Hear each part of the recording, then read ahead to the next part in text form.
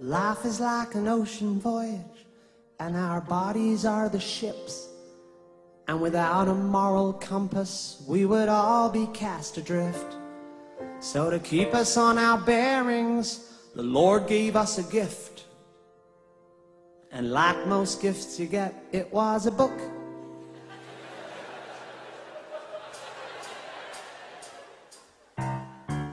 I only read one book, but it's a good book, don't you know?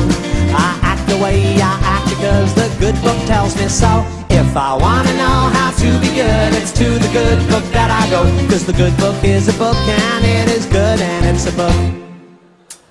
I know the good book's good because the good book says it's good. I know the good book knows it's good because a really good book would. You wouldn't cook without a cookbook, and I think it's understood. You can't be good without a good book, cause it's good and it's a book, and it is good for cooking. I tried to read some other books, but I soon gave up on that. The paragraphs ain't numbered and they complicate the facts. I can't read Harry Potter cause they're worshipping false gods and that. And Dumbledore's a poster, and that's bad cause it's not good. Morality is written there in simple white and black. I feel sorry for you heathens, got to think about all that.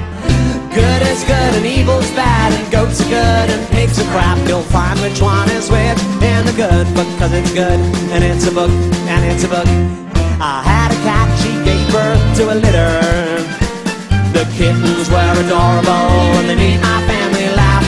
But as they grew they started misbehaving, so I drowned the little fuckers in the bath.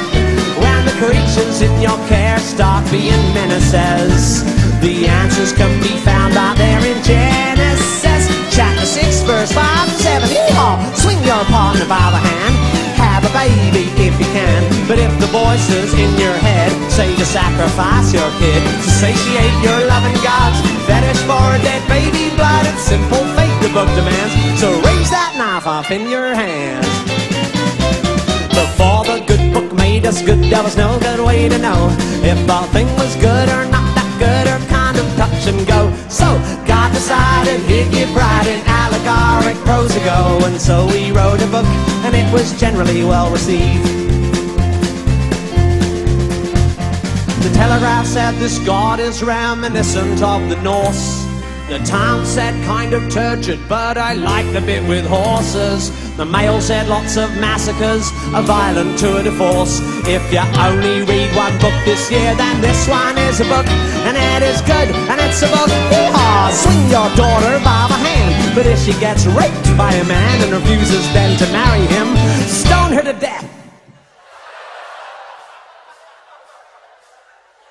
If you just close your eyes and block your ears to the accumulated knowledge of the last 2,000 years, then morally, guess what? You're off the hook.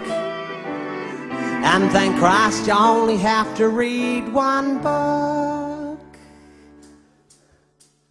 Just because the book's contents were written generations hence by hairy desert-dwelling gents squatting in their dusty tents. Just because what heaven said was said before that leavened bread.